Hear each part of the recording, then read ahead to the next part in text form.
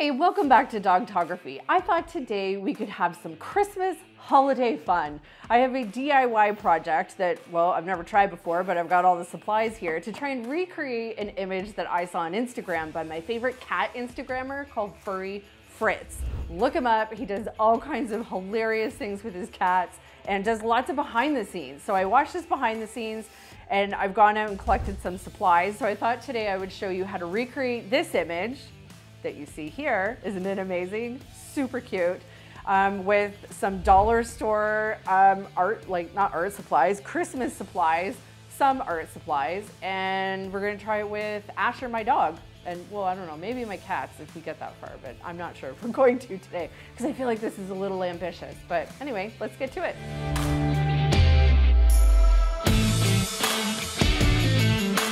Hi, I'm Andrea Fleury and welcome to Dogtography. My channel is all about how to take better images of your dog and how to create some really super fun memories.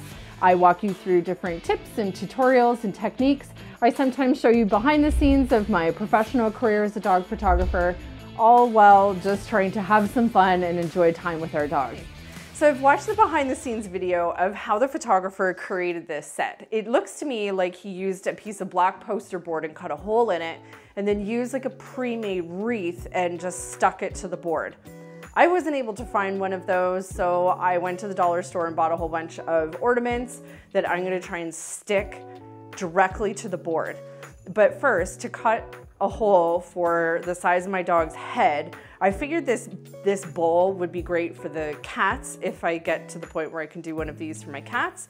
But I think this, it's not a dinner plate. It's like, what's the size down from a dinner plate called? I don't know, you put your salad on it, or I don't know what it's used for, but this is what I figure is good for the size of my dog's head. Now, what I also want to mention is that when I look at the example photo, there's not a lot of there isn't like a gap that's showing between where the dog's head is and where the hole is cut out in the board. So I want to make sure it is kind of a squeeze to get his head through, so there's not like a big gap, but he's got lots of floof and stuff anyway, so I'm not too worried about it. But for your dog, if they don't have a lot of floof, then you want to make sure that the hole that you're cutting in the board is very tight, kind of a tight fit for you to get your dog's head through. So there's that. So because I don't have a pre-made wreath, I really zoomed in and had a good look at the wreath that they've used. And it looks to me like there's something like this in the background that the balls are kind of set in. And I think what is gonna be helpful about this, I hope, is that it kind of fills in the gaps like in between the ornaments and it gives it a bit more sparkle and shine. But I don't really know how like gluing stuff to this is gonna go. So this could just be a big mess, but then we'll just turn this into a fail video. Okay. Anyway, and then so I've got my hot glue gun, which I think is definitely the way to go for sticking down these Christmas ornaments, and a knife and a pencil, and 2 feline helpers, which I don't know if you can see, but they are inevitably going to be in the way a lot, I think, during this process. Right, guys? Okay, let's get to it. So I have my poster board, again, from the dollar store. I think what I'm gonna do is try and draw the hole up here. So thinking that this is gonna sit on the ground and my dog is gonna sit behind it and stick his head through. But I don't wanna put it so high where there's not enough like black board at the top. So again, if you look at the sample image, you wanna make sure there's like enough surrounding board around where your hole is gonna go. So again, I always overanalyze these things, but it's what I think is probably gonna work the best.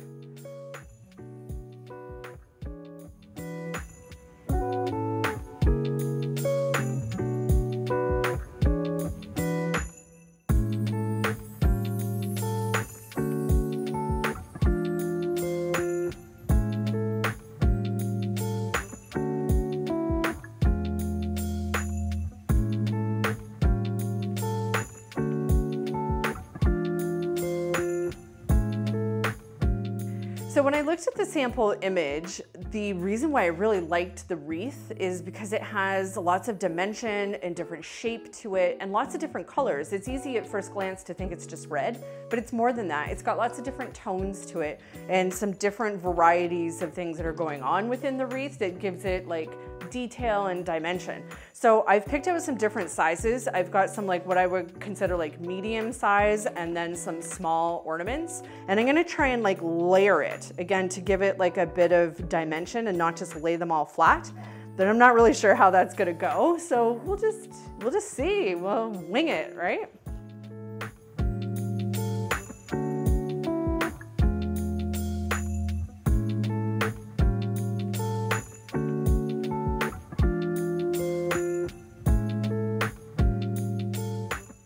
So I think I'm done. This is the moment of truth to see if anything like falls off. But there it is. Now, if I had to do this again and do it differently, there's like lots of strings of glue, but what I would avoid doing is leaving the like tips of some of the ornaments out.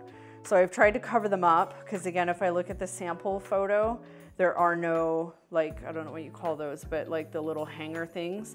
And what I like about not showing a lot of those is I don't want the silver bits to like catch reflections or cause like strange shiny little things in the images. So if I could do it again, I would make sure to turn all of those in. So if you're doing this yourself, that would be my best advice. But what do you think? Let's give it a shot and try it out.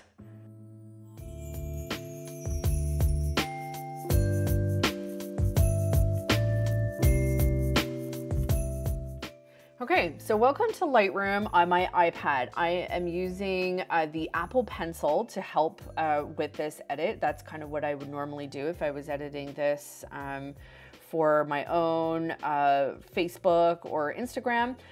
So I'm gonna walk you through kind of my thought process. So this photo was taken outdoors in natural light in the shade, so I don't have any sun really shining on his face to contend with here. So I'm just tweaking little bits of things. I'm gonna take the highlights down just a little bit. I'm gonna bring the shadows up just a bit, and I'm gonna add in some black to kind of make sure that the black on his nose and around his eyes looks really nice and black. I like that. I'm gonna lift the whites up just to kind of add a little bit of sparkle. So know that when you take an image with your cell phone, if it is not in a RAW format, which most of the time cell phones are not taking RAW format images, you have them set as a JPEG. JPEGs already have added color and saturation put on top of the image that was taken by the camera. It just does that. That is part of what a JPEG does, is it already has color correction. So we're kind of going on top of that. I've just enhanced the clarity under the effects tab here, which kind of adds some sharpness. And then under the color tab, I brought up the vibrance. I don't ever touch saturation. The temperature here, I brought up a tiny bit. Whenever you take a photo in the shade, you want to make sure that it's not casting blue. So that means you need to add a little bit of yellow to kind of combat the blueness of the shade. Let's go to detail. I'm going to add some sharpening. I think, I think that looks so much better as it is. And I don't think there's anything else needed under that. For optics, I always select the remove CA, which stands for chromatic aberration. I'm not going to go through what that is right now, but it's kind of just good practice to tick it off.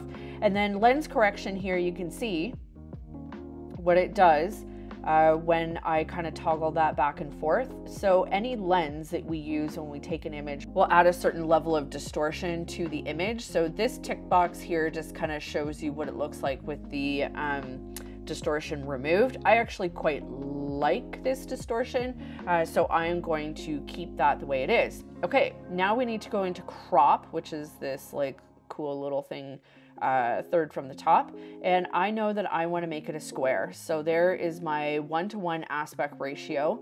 I'm going to bring it down so his eyes and his nose are centered within the center square, and I'm looking to see how much wreath is above and below those two horizontal lines to make sure that the wreath is like centered in the image as much as I can have it.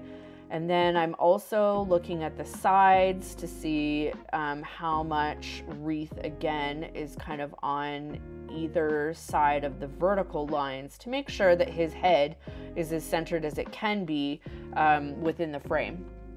So now that it's centered and it's cropped, we've got the problem of having like my backyard kind of on the left and the right side of this image. So we're going to go into the healing tools here, which is the fourth one down, which looks like the little band-aid. We're going to click on this and we're going to go to clone. I'm going to zoom out. Whoa. I'm going to zoom out a little bit on the image so I can see these sizes. I'm going to adjust my brush size, and then I'm just going to start doing a very loose job. I'm not going to be very picky with details here. So just create a selection with your brush, and then it shows you here where you want to pull the pixels from that it's cloning over. So you get to be in control of that, and then hit whoops, and then hit done when you're done with your selection. I think it's actually just kind of a little bit annoying that I have to hit done all the time. That kind of isn't so fun, but I'm not being really picky here. I'm just kind of going through. You can see that it's kind of sloppy. The gradients don't all match, and that's fine because I'm going to fix that later. I'm just wanting to kind of black it all out for now. I'm not so concerned with these little bits because I'm going to fix it all. You will see.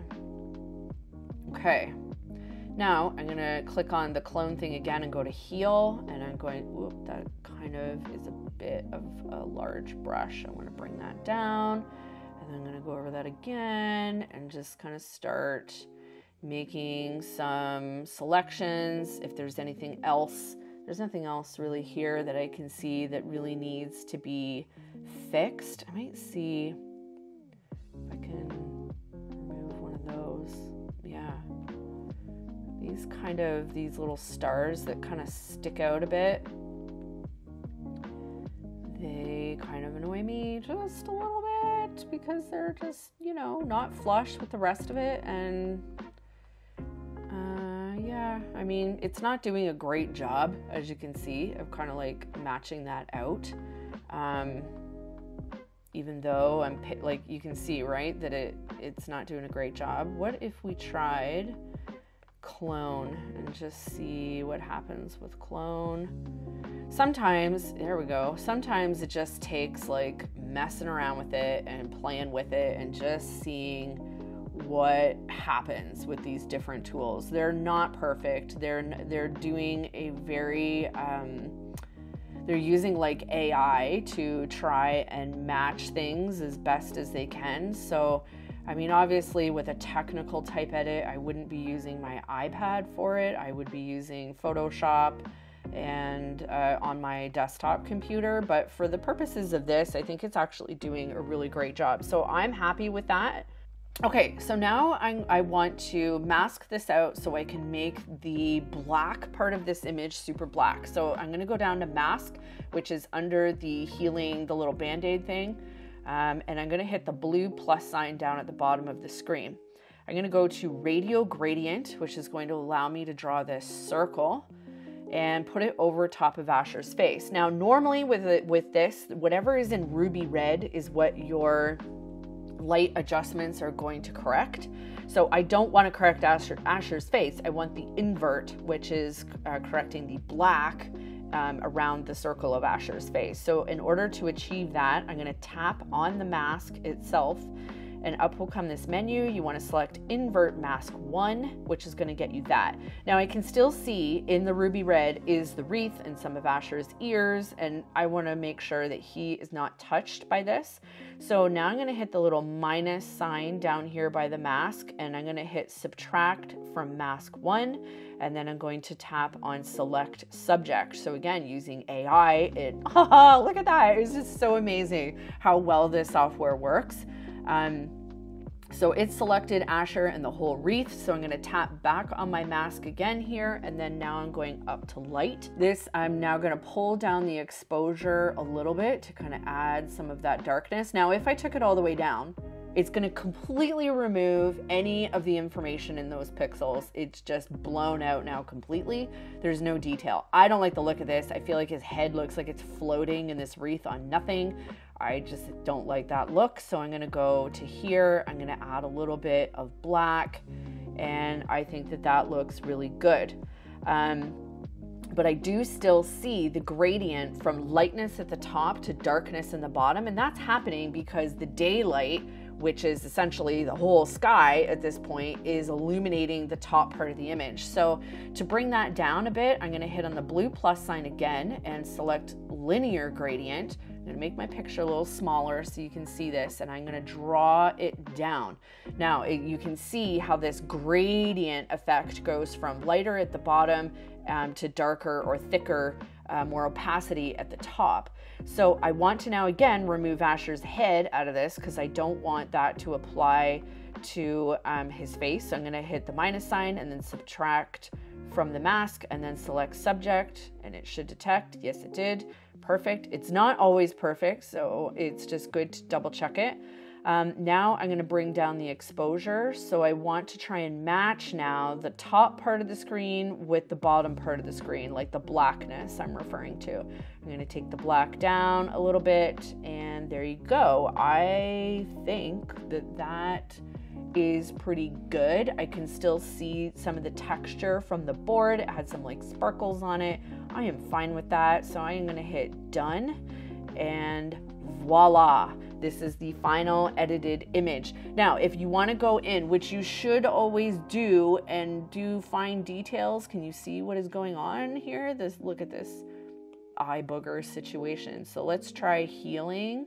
We're going to bring the brush size down. I'm going to do that, and let's find where it looks good. Yes, that looks good to me. So I'm going to do that one.